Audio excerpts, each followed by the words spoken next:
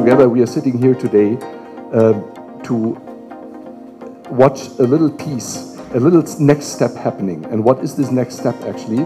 So we as BioNTech, we are bringing mRNA manufacturing, a new technology actually that helped vaccinate billions of people in the pandemic. So we are bringing this technology to Africa.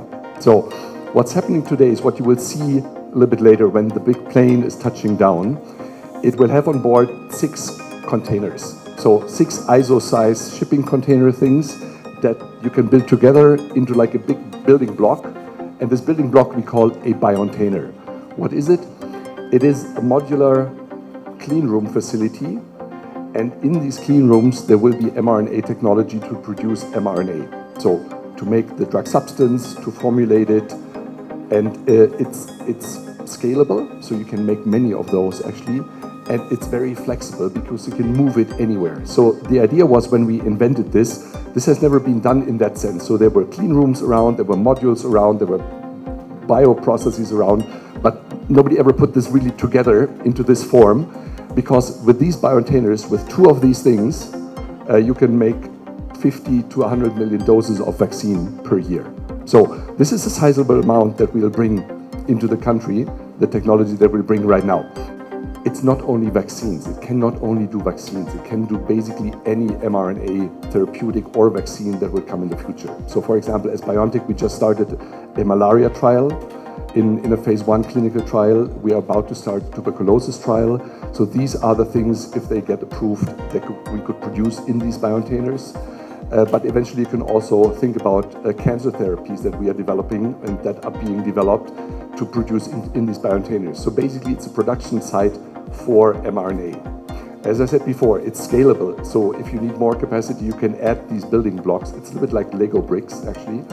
And they are mobile, yeah? You can put them on chips, you can put them on planes. So, but we said we have to have a pioneer country actually right now. So this is the first station in Africa. So we said like we all gather together, we built this in Rwanda, get this first outside of Germany BioNTainer up and running, and then we'll start building potentially a network. But now this picture of like touching down in Africa and getting the BioNTainer out of the plane. So this was really one of my dreams. So I'm happy and very glad you're all here. We can celebrate this together. It's the first step of many steps, but it's an important step. So thank you for being here. And there's many challenges that need to be overcome. So a big thank you to our team. So we cannot do this alone. It's a joint effort. And I'm really glad that all the important people and teams are actually here today safely. Thank you very much, sir. Thank you very much. This transformation, just 3 years, is remarkable. Thank you so much for all scientists that are working hard to make these things happen. Should also clap for you, because it's very, very important. Bringing the solution to the problem where it is also important, and it doesn't happen by chance. Scientists don't just go by chance somewhere. It's because there's a leadership that will go, discuss, negotiate, work with people who understand the issue. Then something like this happens. So I'd want to really mention this, especially given that Rwanda, with His Excellency our President, who has been very, very following this very closely from day one. I'm sure most of you, especially Mauro and others, will tell more about how the leadership doesn't only look at the policies, but also look back where the science, the data is coming from, and approaching it from our top leadership into implementation is also a motivation to all scientists across the world that we can work as scientists, as leadership for our community to benefit. What this project is going to bring us in our education sector, and I'm glad Minister of State is here, because another area where we were struggling to bring solutions to our problems is in teaching and education and research. Again, using the true numbers, statistics, that this continent contributes only 2% of the scientific output. So especially clinical trials, only 2%. With all the disease burden that we have here, infectious, non-infectious diseases that are preventable, sometimes with vaccines and therapeutics, having this,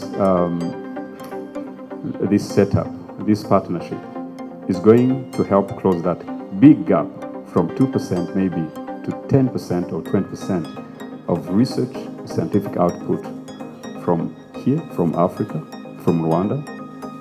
Because these young people, scientists, these young people we take to schools every morning should be able to bring the next vaccine, the next therapeutics, with you or without us, because you have shown them how it works, you have shown them how this modular mRNA vaccine or therapeutics or the solutions are made from phase 1, phase 2, phase 3, phase 4. So by teaching people, you're actually saving the world. So I see a lot of benefits from our education sector, from our research, from our science communities.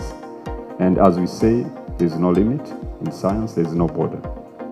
We see an opportunity to stop those diseases, then increase the life expectancy of our people, being productive, so that our economy also can go and improve. And take even Minister who's here will be happy with that as Minister of Finance and Economy, because health and economy, they're always together. Whenever health is affected, the economy is affected. So preventing diseases, treating diseases, and investment. Something we can do here in Rwanda that can also help our neighbors or beyond, or something you can do in Senegal, in South Africa, in other part of the continents that can help people in Rwanda or beyond.